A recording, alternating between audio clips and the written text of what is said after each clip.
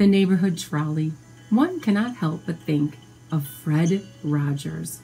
You know who he was, right? Fred was an amazing maker, accomplished TV star, musician, author, puppeteer, and an expert in childhood development. He welcomed us into his TV living room singing "It's a Beautiful Day in the Neighborhood," all while changing into his blue sneakers and hand-knit cardigan sweater. Fred would take his audience on fun field trips and into the neighborhood of make-believe.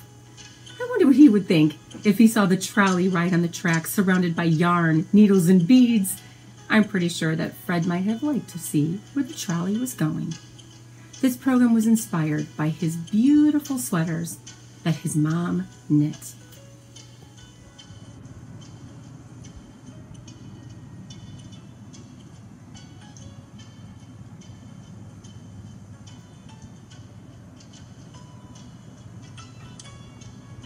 Fred Rogers sweaters were knitted by hand by his mom.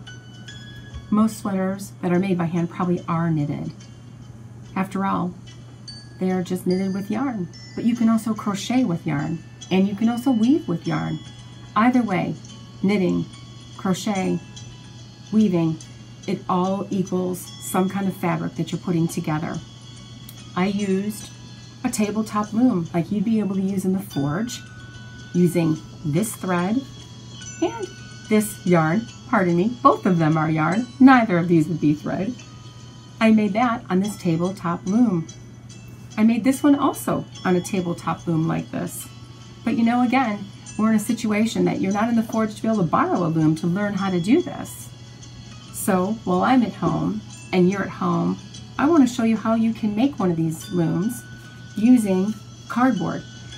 If you had a large piece of cardboard this size, you'd be able to make this type of textile here. If you made many of these, you could join them together, maybe make a scarf like this, or a table runner, or even maybe patchworked as a table placemat. But if you don't have cardboard this large, and it's kind of hard to learn sometimes on cardboard because it does bend, this is not flexible. This holds your warp thread perfectly. It's much easier. I used this small loom and embroidery floss to weave this simple woven necklace. I added some beads for embellishment and an even smaller loom to weave this piece using embroidery floss where it sits on a bar necklace. So let me show you how to make a cardboard loom so you can learn the basics of weaving. You can create whatever you would like: a necklace, a mug rug, a wall hanging, a scarf, or table runner. Use your imagination. Fred would have really loved it. To make a cardboard loom, you need 4 items: a piece of corrugated cardboard, a ruler, a pen, and some scissors. Take your ruler along the bottom edge of the loom that you're going to be making a cardboard piece and mark every 1/4 inch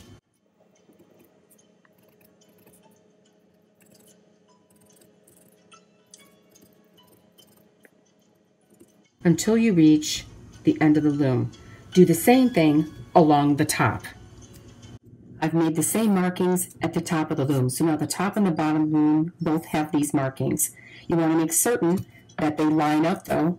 So I kind of checked along the way to make sure my lines went from the top to the bottom. So now you can cut slots.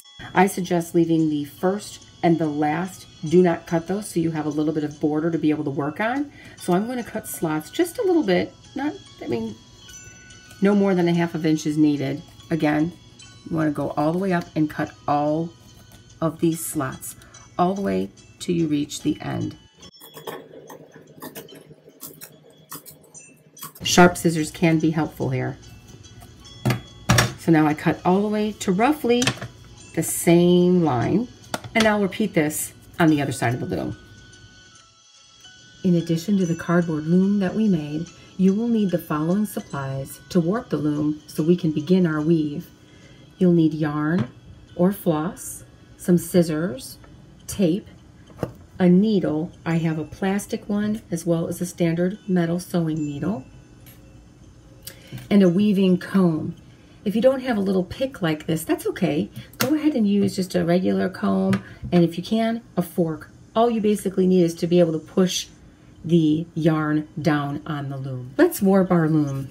I'm going to begin this with this light colored yarn. I like to grab what I call a tail. I make that be about the length of the loom that I've just made. A couple of inches to have in your hand. This is what I call the tail. Then I'm going to hold this off to the side and start at the top of the loom. In that first slit that we made across the top, I insert the string there. I extend the string, that would be yarn, down the length of the cardboard to the bottom slit, the corresponding slit at the bottom. First slit here, first slit there.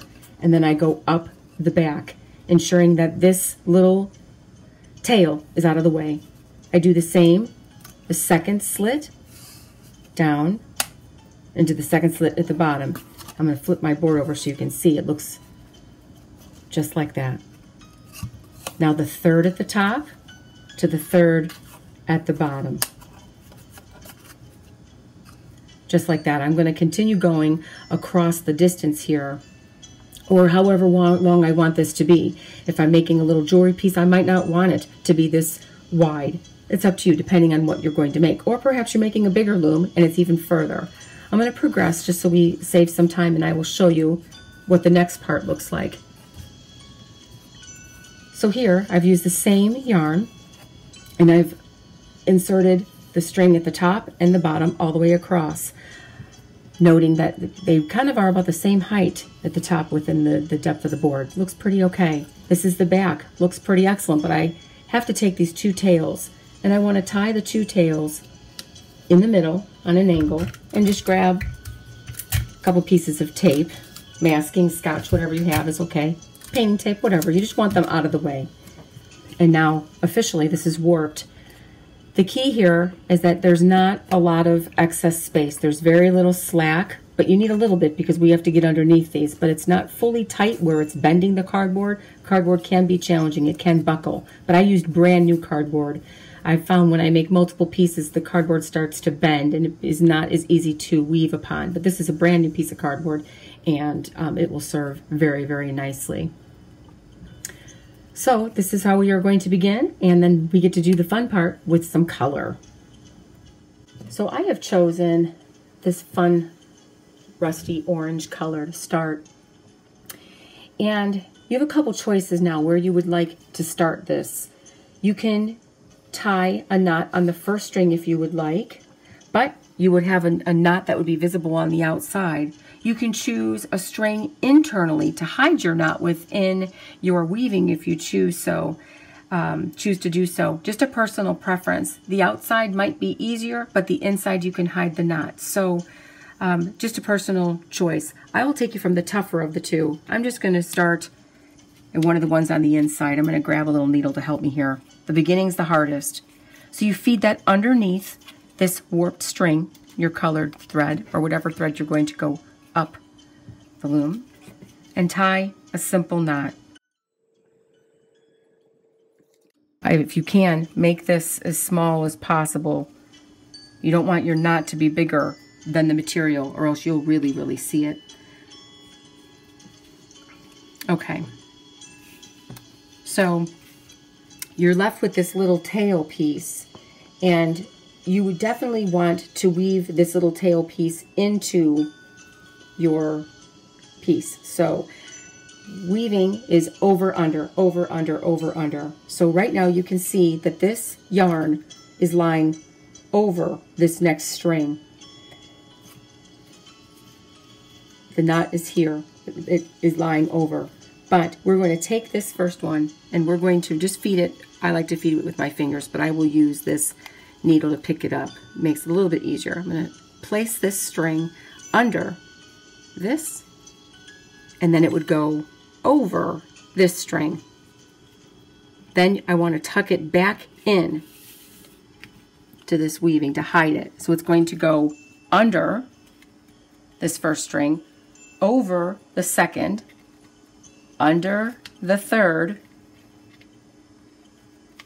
over the fourth, under, until eventually this will end. Now I do not like this little fraying piece here at the end. I'm just going to snip it, but do not cut your warp strings or you're going to start all over. We'll just get rid of that little piece. I didn't even do it a little bit more because I pulled. That'll happen. The beginning is the hardest. It's fun after this, I promise. There we go. Much better. Much better. Okay, so that's in there.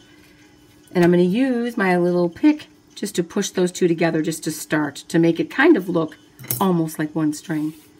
So for this tutorial, I am just going to take out just a little bit of this yarn just to show you. I'm going to cut a little bit there just for this example, and I'm going to feed the other side through the needle.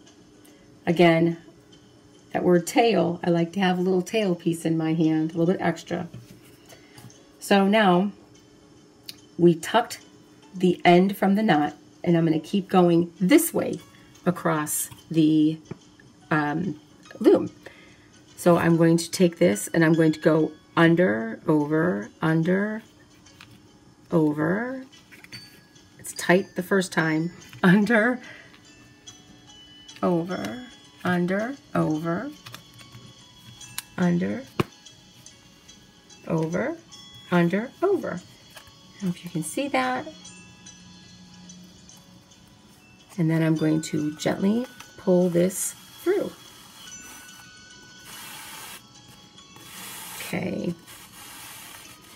Couple important tips here at the beginning. So I'm going to use my pick or fork or comb, whatever you have, to make certain this is a straight line.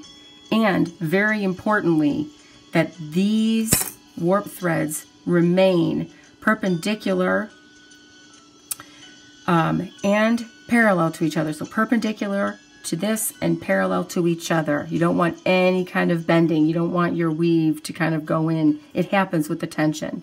So I'm noticing it's a little bit tight here in the beginning. So I'm just going to pull that back. Try to keeping the line straight. It's probably the sign of a great weaver of how awesome their lines end up being. But so now we've made one run across. The tail is tucked. It's a great day. Now we need to take this and go back this way through the piece. So we ended up going over this at the end. So we need to start going under. So under, over, under, over, under, over, under, over, under, over, under, over, under, over, under, over, all the way to the end. Again, every other string. And you pull it gently through. And I just untucked that first piece. I don't know if everybody saw that, but we'll have to tuck it back into the weave. That's not a problem. There we go. But I'm going to go while I'm in rhythm here. Okay, so I ended up, this yarn is underneath this, which means I have to start by going over. So over, under, over, under, over, under, over, under. Like this.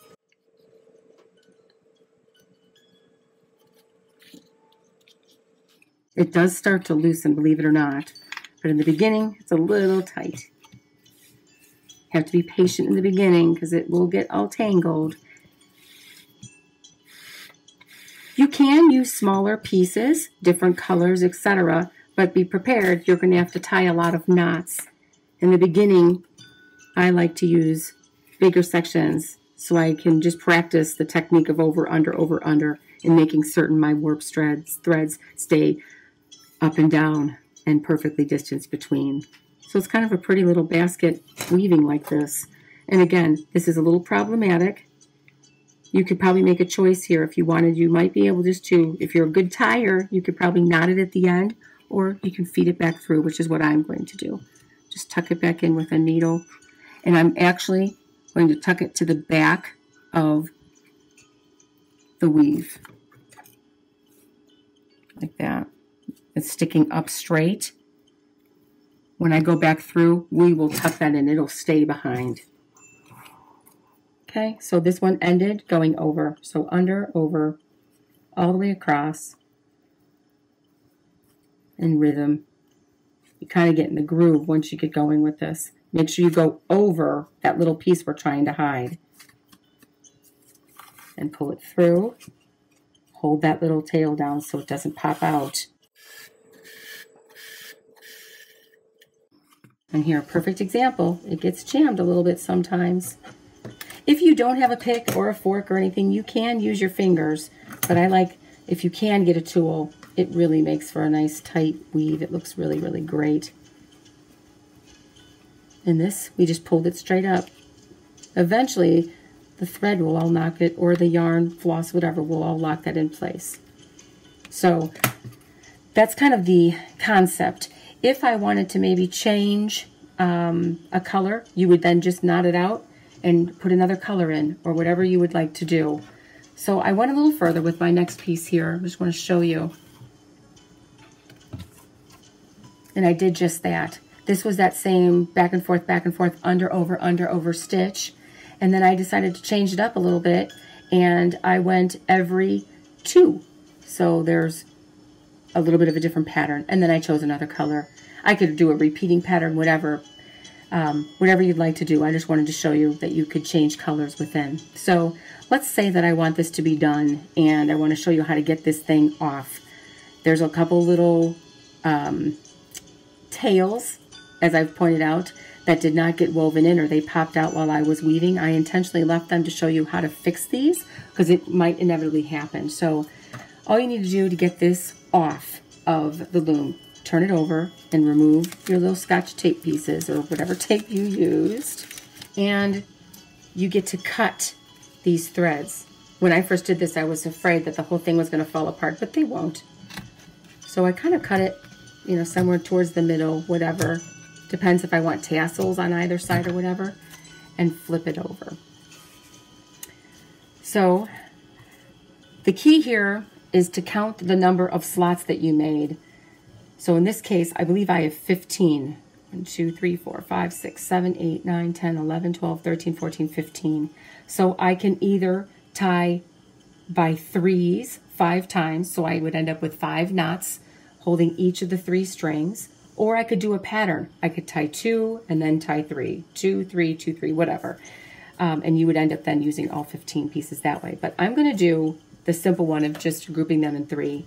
So you gently pull the first one off, which was actually that tail, the second and the third. And then you can tie it together how you'd like. If you work in even, sometimes it's easier because you're only tying 2 together. And this is a couple different lengths. It can be problematic, but you know, use the tools that you have. So I'm just going to group it in a little knot like that and pull it through, holding the knot piece here. I think I might have it. I see all 3 of my little pieces there. That's great. And I'm going to knot it tight. Don't worry that I made that little mess. We will be able to correct that. I can even go tighter if I had to. It's okay. Just for an example to show you. So I'm going to do it again. I'm going to pull out the next 3 pieces. I'm actually going to pull the whole thing off the loom. This is the first time I'm using this loom. It's pretty tight. Now I have to kind of push this up so this line is straight. So the next 3, put those together. Do the same thing. Just tie it. Okay. So you kind of get the gist. You'll end up with fringe at the bottom. So I finished tying along the bottom, but I wanted to do something different at the top just to show you a variety. I could do the same technique and have fringe on both sides, but I thought, what if somebody wanted to do this as a wall hanging? This is one, if you were to have an even amount of strings, it'd be simple, that you would just be able to tie 2 together. But because I had 15, I'm mathematically going to group them in 2, 3, 2, 3, 2, 3 order. So I'm going to do the same concept of feeding the dowel through by going 1 over, 1 under, next one over, next one under, etc. Over, under, all the way to the end. So it's in and out, just like the weave, to be able to attach it to this little dowel. But because I only have 15 strings, I need to tie the first 3 together. So this is going to be 3. Check it first before you tie. Then 2. And then the next 3 will be tied. And the next 2. The next 3. And then ending with 2. So that'll be pretty great. So I'm going to use tape dispenser here as another set of hands. And I'm simply going to do my best to tie this. double knot across the top. Okay, so I have it hanging on the dowel here with the little knots at the top. You can do whatever you would like to do, but the only thing I wanted to show you was these little problem strings, which may happen with the first couple of weaves that you do. As I mentioned, I left these in here deliberately to show you. So we need to fix them. Most people are probably not going to look at the back of your weaving. However, this little cardboard loom did a pretty great job, didn't it? It looks pretty great from the back as it does from the front. Pretty excellent. But we are going to hide this within these little strands here. So I'm just going to pick this up and shove it through. So just hide the yarn within the back of the woven piece. I chose the same color. I have one more here. If you're challenged by tucking the yarn, you can simply knot it close to the edge, tightly, and snip off the excess.